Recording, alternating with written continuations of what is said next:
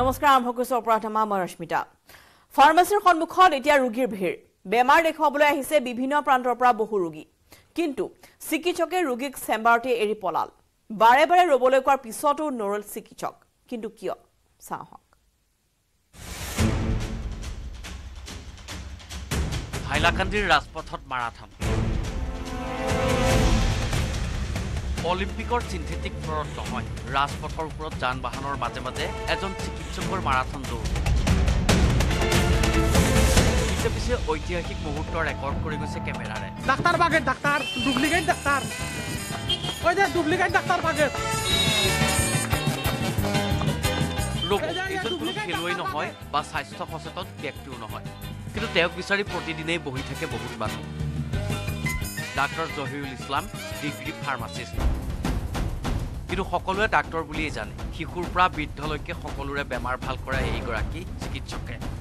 হাইলাকান্দিৰ অসামৰিক হাস্পতালৰ সন্মুখত MBBS বুলি চিকিৎসা কৰি আহিছিল এইজন মুন্না ভাই MBBS বৃহস্পতিবাৰে গুৰু বেয়া আছিল ছাৰৰ কৰিলে এজনে হাতালতে ধৰা পৰি মাত ঠুকাঠুকি ভুৱা চিকিৎসক জহিৰুল ইছলামৰ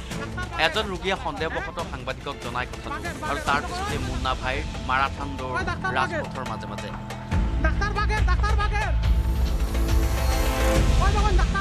ইণ্ডিয়া মেডিকেল হল নামৰ ফাৰ্মাচীখনত বহে ডাক্তৰ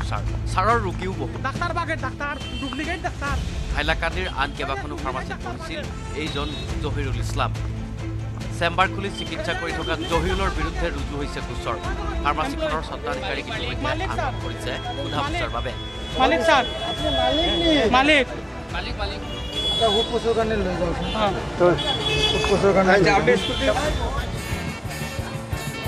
ডাক্তৰ পলাল হাহাকাৰ লাগিল ৰোগী চোৱাৰ আগতেই সংগ্ৰহ কৰা ছাৰৰ ফিজটো অৱশেষত ঘূৰাই দিবলৈ বাধ্য হ'ল ফাৰ্মাচীৰ মালিকে কত টাকা দিছিলা 200 টাকা ডাক্তাৰ নাম কি জৰুল নে কত টাকা দিছেন আপনি ভিজিট 200 আৰক্ষীয়ে তদন্ত কৰিলে বহুত মুন্না ভাই ওলাব হাইলাকান্দি আৰু ডাক্তৰ ছাৰ আহিব বুলি বহি থকা ৰোগীসকল লাহে লাহে ঘৰলৈ উভতি গ'লগৈ হাইলাকান্দিৰ পৰা ৰাহুল চক্ৰৱৰ্তীৰ report news 18 Assam north east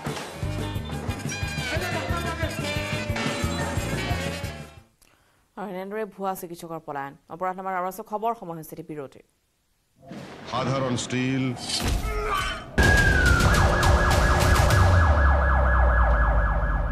নিচাইছে অপৰাধনামা গুৱাহাটীৰ ৰাজপথত নিশা মাতাল চালকৰ সন্ত্ৰাস খুৰাৰ আগিত মাতাল হৈ মহতিয়াই দিলে 4জন লোকক মাতাল চালকৰ বাবে ঠিতাতে প্ৰাণ হেৰুৱালে এজনে আহত হ'ল 3জন লোক মহানগৰ যান বাহন আৰক্ষী থকাৰ পিছতো খুৰাপাই চালকক নাকি লগাব পৰা নাই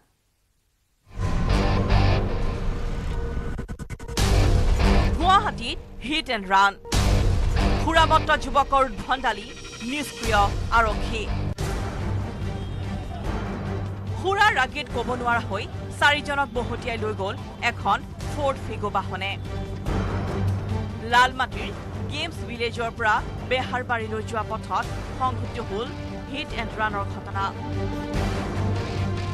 ঠিতাতে নিহত হ'ল এজন আহত 3জন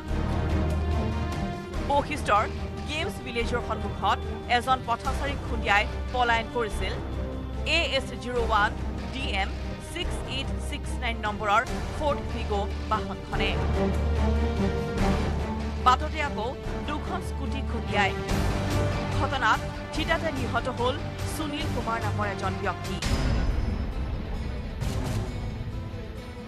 ইয়াতো ক্ষান্ত নহ'ল খুৰামত্ত চালকজন এইবাৰ তীব্ৰ বেগত গৈ নিয়ন্ত্ৰণ হেৰুৱাই খুন্দিয়ালে বেহাৰবাৰীৰ বিদ্যুতৰ এটা খুঁটাত এই ঘটনাত আহত হয় খুৰামত্ত চালকজন বৈশিষ্ট্যৰ যান বাহন আৰক্ষীয়ে খুৰামত্ত চালকজনক উদ্ধাৰ কৰি হস্পিতাললৈ প্ৰেৰণ কৰে গাড়ীত উদ্ধাৰ হৈছে খুৰাৰ বটল আৰক্ষীয়ে পিআপি দি থকাৰ পিছতো গুৱাহাটীত নিশা খুৰামত্ত চালকৰ উদ্ভণ্ডালি কমা নাই এদিন পূৰ্বে ৰুক্মিণী গাঁও ট্ৰেফিক পইণ্টৰ ওচৰতো সংঘটিত হৈছিল একেই ঘটনা এখন 4চকীয়া বাহনে স্কুটি আৰু খুন্দিয়াই বহুতো চুচৰাই লৈ যায় চালকৰ আসনত বহি আছিল এগৰাকী মহিলা 24 ঘণ্টাৰ ভিতৰত গুৱাহাটী মহানগৰীত সংঘটিত হ'ল দুটাকৈ হিট এণ্ড ৰানৰ ঘটনা বশিষ্ঠৰ পৰা উৎপল হালৰ report news 18 Assam north east অপৰাধনামালৈ সোৱানেটি বিৰতি সাধাৰণ ষ্টীল এনেকৈ পৰে মাইথন ষ্টীল এনেকৈ পৰে ধমকৈ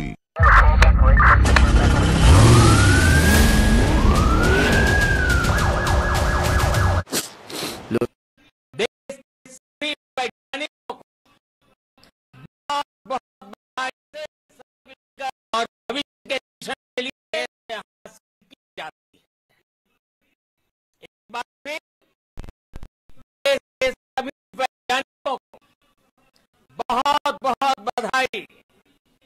और भविष्य के मिशन के लिए ढेरों शुभकामनाएं बहुत बहुत धन्यवाद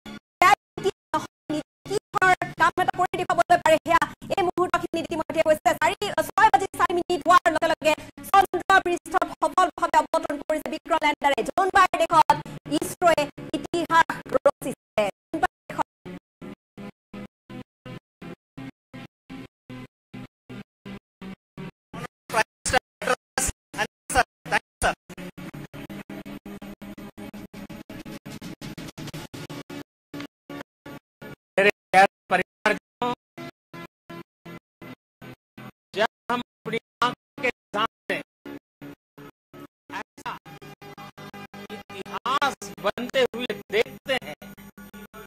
तो जीवन धन्य हो जाता है। ऐसी ऐतिहासिक घटनाएं राष्ट्र जीवन की चिरंजीव चेतना बन जाती है। अविस्मरणीय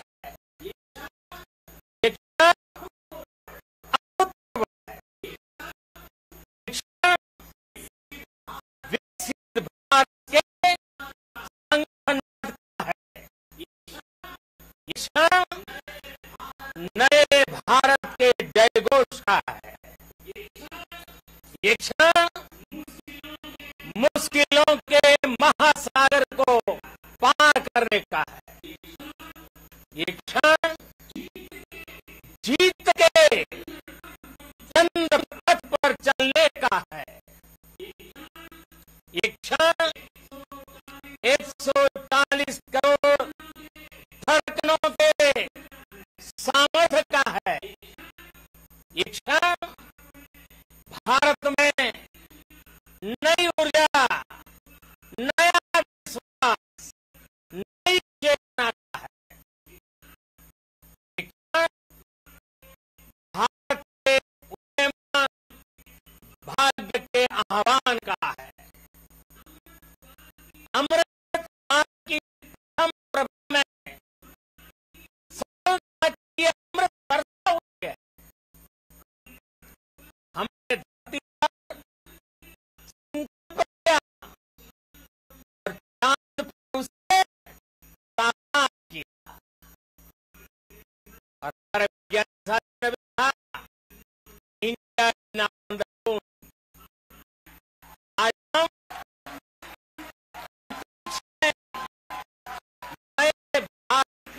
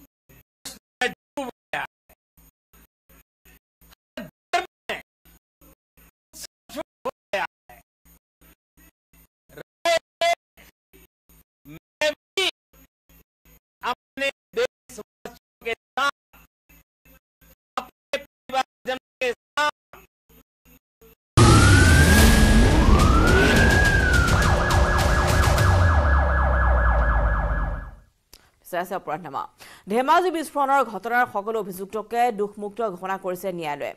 আজি গুৱাহাটী উচ্চ ন্যায়ালয়ে প্ৰদান কৰিছে এই ৰায় 2004 চনত স্বাধীনতা দিৱসৰ দিনা সংঘটিত হৈছিল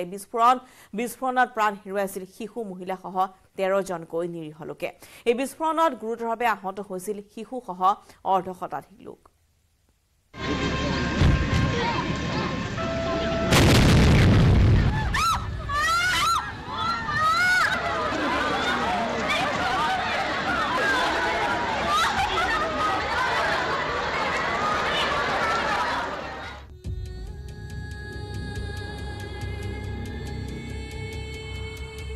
শিশু মহিলা সহ 13 জন নিৰপৰাধীৰ প্ৰাণ লোৱাৰ পিছতো আদালতৰ দৃষ্টিত দুখমুক্ত অভিযুক্ত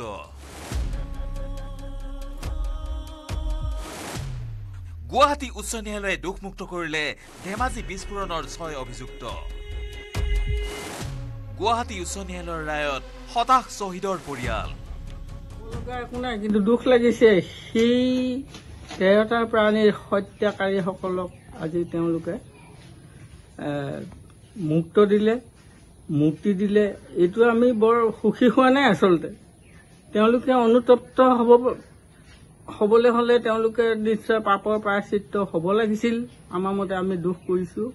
এইটো হ'ব নালাগিছিল বুলি ভাবিছোঁ মই ভাৰতৰ সংবিধানখনত সিটোৰ আজি ৰায় দিলে এই ৰায়টো আমাৰ এই পৰিয়ালৰ বহুত ক্ষোভিত আৰু আস্থা নাইকিয়া হৈছে সংবিধানখনৰ এইটো তাৰমানে প্ৰশাসনে যাক নেকি দুখীয়াই বস্তু কৰিছিলে এতিয়া আকৌ গৈতো মূৰকত নিৰ্দোষী বুলি প্ৰমাণ হোৱাটো বা মৰ্মাহত হৈছোঁ এইটো ক্ষেত্ৰতে মই এটা কথাই মোৰ মনত ভাঙি উঠে যেন এই ঘটনা 15 আগষ্টৰ 4 চনৰ 15 আগষ্টৰ দিনাখনৰ যিটো ঘটনাটো ঘটাই নাছিলে নেকি এনেকেই মোৰ মনটো লাগি যায় 2004 চনৰ 15 আগষ্টৰ সেই অভিশপ্ত দিন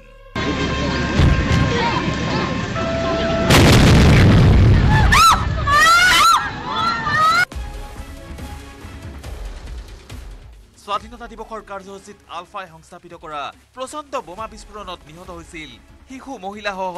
13 জন লোক আহত হৈছিল অৰ্ধশতাধিক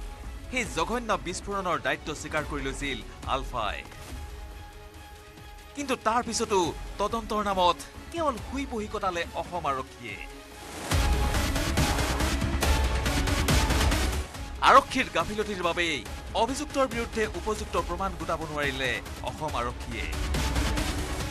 আৰু প্ৰমাণ নোহোৱাৰ বাবে ধেমাজি সত্ৰ ন্যায়াধীশৰ আদালতৰ পিছত গুৱাহাটী উচ্চ ন্যায়ালয়ে দুখমুক্ত কৰিলে 6 অভিযুক্ত 2004 যিটো 15 আগষ্টত যিটো বোম ব্লাষ্ট হৈছিল তাত ধেমাজিৰ সেশন জাজে 7জন মানুহ কনভিকশ্যন দিছিল তাৰে মুহি হেণ্ডিক দীপাঞ্জলি বুঢ়াগোহাঁই লীলা গগৈ যতীন দৌৰীক লাইফ ইমপ্ৰিজনমেণ্ট দিছিল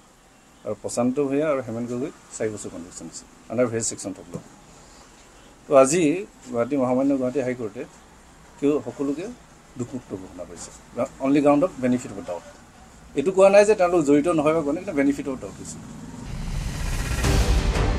2004 চনৰ এই কাণ্ডৰ পিছত 2009 চনত আলফাৰ সেনাধ্যক্ষ পৰেশ বৰুৱাই স্বীকাৰ কৰিছিল এই বিস্ফোৰণৰ দায়িত্ব কিন্তু তাৰ পিছতো দোষী দুখমুক্ত হ'ল কেনেকৈ এই প্ৰশ্ন নিহত শ্বহীদ কিৰিট শইকীয়াৰ ভাতৃৰ ইয়াৰ গাফিলতি মূলতে আমাৰ ধেমাজি জিলা প্ৰশাসনৰ আৰক্ষী বিষয়াসকলক আমি দুখ দিম কাৰণ তেখেতলোকে আজি 15টা বছৰে তদন্ত কৰাৰ পিছত নিম্ন আদালতে ৰায়দান প্ৰকাশ কৰিছিলে ইয়াৰ পিছত আজি 19টা বছৰৰ পিছত তেখেতসকলে কি এনে তদন্ত কৰিছিলে কি এনে প্ৰতিবেদন দিছিলে যাৰ কাৰণে আলফাসকলে নিজে যেতিয়া কৈছিলে যে আমি সেই ঘটনাটো সংঘটিত কৰিছিলোঁ আমাৰ দুখ আছে আমাক ক্ষমা কৰি দিব এই কথা কোৱাৰ পিছতো আলফা সদস্যসকলে কেনেধৰণে আজি হাইকোৰ্টৰ পৰা খালাচ হ'ব পাৰিলে এই ক্ষেত্ৰত কিন্তু আমি আৰক্ষী প্ৰশাসনক দোষাৰোপ কৰিম ইফালে ধেমাজি সত্ৰ ন্যায়াধীশৰ আদালতে দোষী সাব্যস্ত কৰি যাৱজ্জীৱন কাৰাদণ্ডৰ নিৰ্দেশ দিছিল 4 অভিযুক্ত ক্ৰমে দীপাঞ্জলি বুঢ়াগোহাঁই মুহি সন্দিকৈ যতীন দুৱৰী আৰু লীলা গগৈ ইয়াৰ বিপৰীতে প্ৰশান্ত ভূঞা আৰু হেমেন গগৈক বিহিছিল 4 বছৰৰ সশ্ৰম কাৰাদণ্ড কিন্তু এতিয়াৰে পৰা আদালতৰ চকুত এইসকল দুখমুক্ত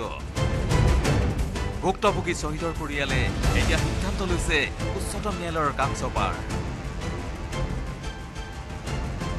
ইফালে ধেমাজি বিস্ফোৰণৰ দায়িত্ব স্বীকাৰ কৰিও মানুহ মৰাৰ সময়ত মানৱতা পাহৰি যোৱা আলফাই এতিয়া আহ্বান জনাইছে অভিযুক্তক মানৱতাৰ দৃষ্টিভংগীৰে চোৱাৰ।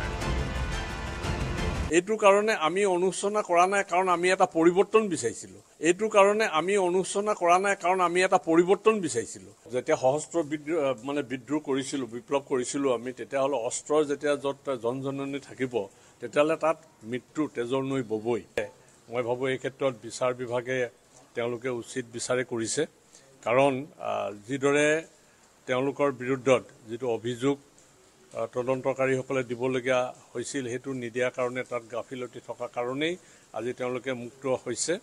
গতিকে মানৱতাৰ খাতিৰত পৰিয়ালকেইটাৰ প্ৰতি আমি কাতৰ অনুৰোধ জনাইছোঁ যে যিকেইজন দুখীয়া সাব্যস্ত হৈছিল তেওঁলোকক যিহেতু আজি উচ্চ আদালতে খালাচ দিছে, গতিকে তেওঁলোকৰ প্ৰতি মানৱতাৰ খাতিৰত বিবেচনা কৰিবৰ বাবে তেওঁলোকৰ পৰিয়ালটোৰ প্ৰতি আমি কাতৰ অনুৰোধ। ইফালে 15 আগষ্টৰ ধেমাজি বিস্ফোৰণ পৰিকল্পিত ঘটনা নহয়, বৰং এটা দুৰ্ঘটনা আছিল বুলিহে দায়হৰা মন্তব্য কৰিলে আন এগৰাকী আলফা নেতা মৃণাল হাজৰিকাই। গুৱাহাটী উচ্চ ন্যায়ালয়ৰ এই ৰায়ৰ পিছত এতিয়া কেৱল ভুক্তভোগী পৰিয়ালেই নহয়, অসন্তুষ্ট হৈ পৰিছে ৰাজ্যৰ আন বহুতো। ধেমাজিৰ পৰা মন বিকাশ বুঢ়াগোহাঁইৰ সহযোগত bureau report, news 18 Assam north east. চৰিত্ৰহীন বিষয়াৰ নিৰ্লজ্জ কাণ্ড। চৰকাৰে দৰমহা দিয়াৰ পিছতো টকাৰে নোজোৰে একাংশ লোভীয়া কৰ্মচাৰী। ৬,০০০ টকা ঘোচ লৈ ধুবুৰীত গ্ৰেপ্তাৰ হ'ল এটা ঘোচখোৰ ৰেঞ্জাৰ। অপৰাধনামাৰ পৰা বিদায় লৈছো, তাৰ পূৰ্বে আগবঢ়াই গৈছো এই প্ৰতিবেদন। বাৰে বাৰে হাত দাঙিছে চৰকাৰী বিষয়াই। দৰমহাৰ টকাৰে নোজোৰাই নে স্বভাৱ বেয়া? মাত্ৰ ৬,০০০ টকা ঘোচ লৈ হাতেলোতে ধৰা পৰিল বন বিভাগৰ এজন ৰেঞ্জাৰ।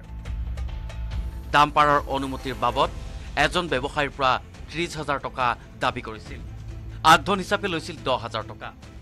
বুধবাৰে ৬,০০০ টকা লওঁতেই ধৰা পৰিল বপুৰা। নাম বাবলু দে, বিলাসীপাৰাৰ বন বিভাগৰ কৰ্মচাৰী।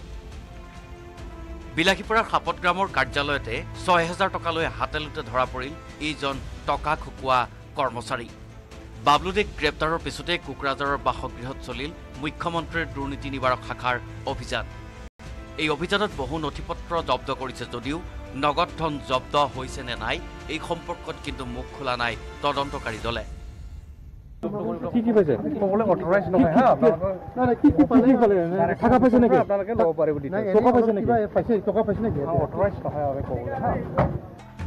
বিশাল সম্পত্তিৰ অধিকাৰী বাবলুদেই টকা নহলে হাতেই নিদিছিল কামত।